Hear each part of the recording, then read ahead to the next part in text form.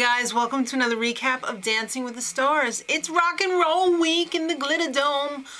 Oh wait, but first the ultimate time waster. It's the ultimate top 10 list. Alright, so let's see what they got. At number 10, Shawn Johnson and Mark Ballas. I'm not going to say a word. You can't make me. I swear you can't make me.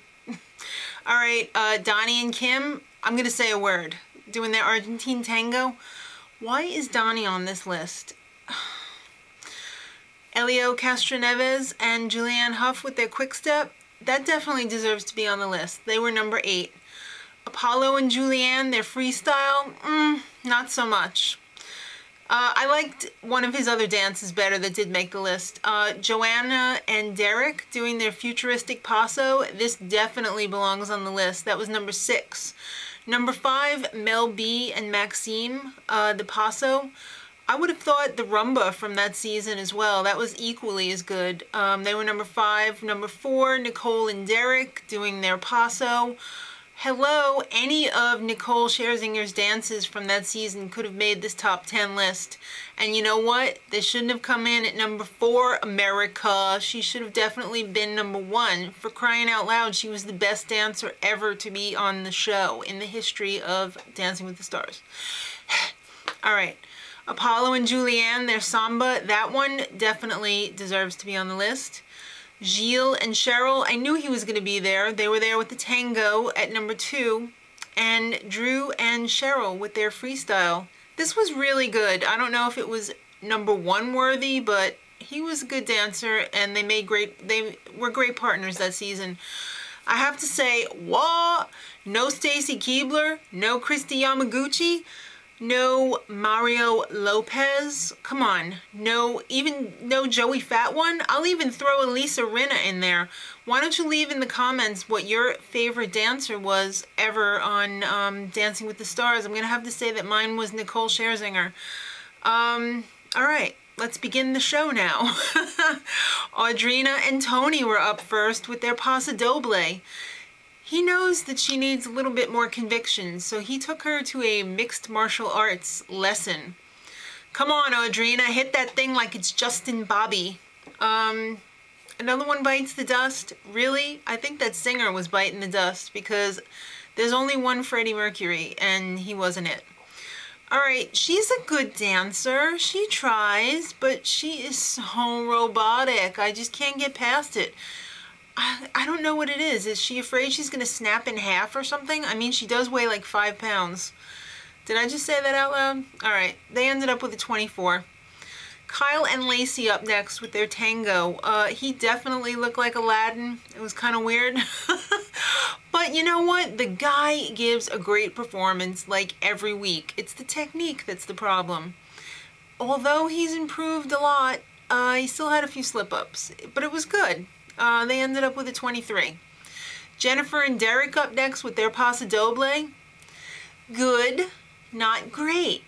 It was a little out of control. And you know, everybody's like, oh, you like Jennifer Grey so much. No, I don't. She was a good dancer up until like last week. And now I have to agree with Carrie Ann. She's kind of going downhill a little bit.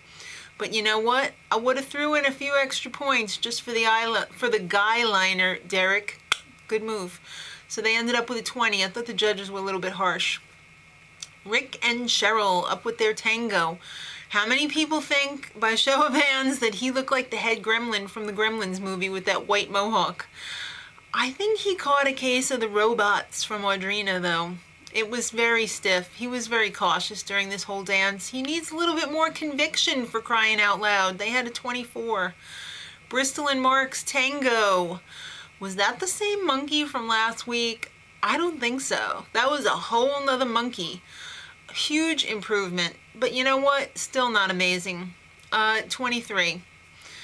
Kurt and Anna, Paso Doble.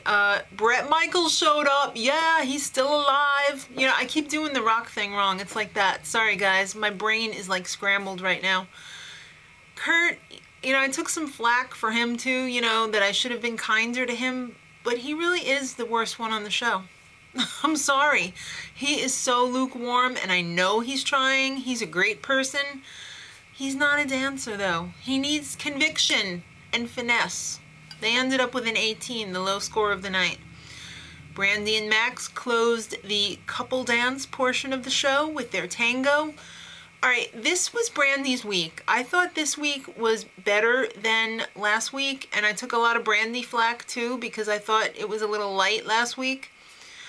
This was better this week, and she got a lower score than she did last week. I'm really surprised about that. She had the best dance of the show. Come on. Something missing though. Little something was still missing, but definitely the best in the show. So it's time for the dance marathon. Legal lifts are allowed. They've been legalized for this portion. All right, so no surprises here. First one out, Kurt and Anna, they ended up with a 22. Bristol and Mark, they were out next. They ended up with a 28. Rick and Cheryl, they ended up with 30. Kyle and Lacey, 30 as well. Wow, they tied. Audrina and Tony, a 32. It came down to Jennifer and Derek and Brandy and Max. I gotta say, I really enjoyed watching Brandy and Max. They had a whole little routine down. They were doing, you know, little leg flicks and everything in sync. It was really, they really deserved to be the last ones there. They ended up with a 36. Derek almost wiped out, ended up with a 29. They probably would have had higher if the judges weren't so harsh on their individual dance, which I really didn't think was warranted, but what are you gonna do? Tomorrow night, Hart, Kylie Minogue, the School of Rock Kids. I'd probably bet the house that iCarly's not gonna be there, so it's probably just gonna be the Scrubs from the movie. So until tomorrow, much love.